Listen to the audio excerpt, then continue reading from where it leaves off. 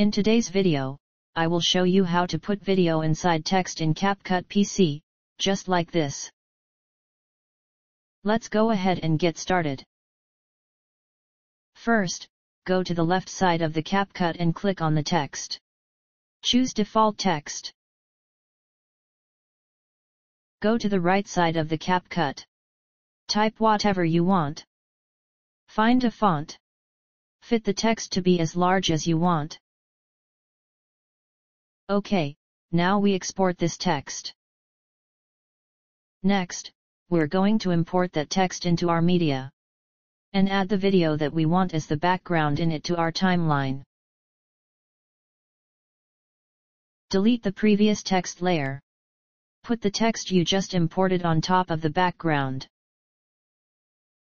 Adjust the text to be the same length as the video.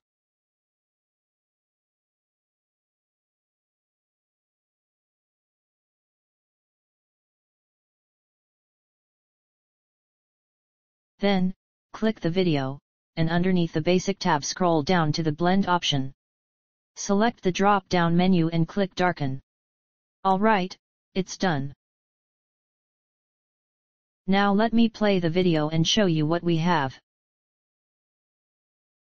If you found this video helpful, please give it a thumbs up, share it, and subscribe to our channel for more tutorials.